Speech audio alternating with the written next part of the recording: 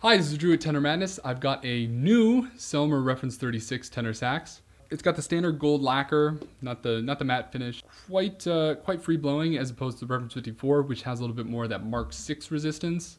And yeah, the sound of this horn is pretty dark. It's got the plastic resonators in it, like all the new Selmers. It's very flexible, has a high F sharp. Pearls feel great, ergonomics are fantastic. It just has that solid Selmer feel to it. When we sell these, we set them up kind of to your preference. So if you want the springs really tight or really loose, or if you want the actions way open or close a little bit, I mean, we do all sorts of things to these. And we can actually have these also hand-picked at the factory. We have to charge extra for it because we have to pay extra for our friend to actually go over to the factory and play through them.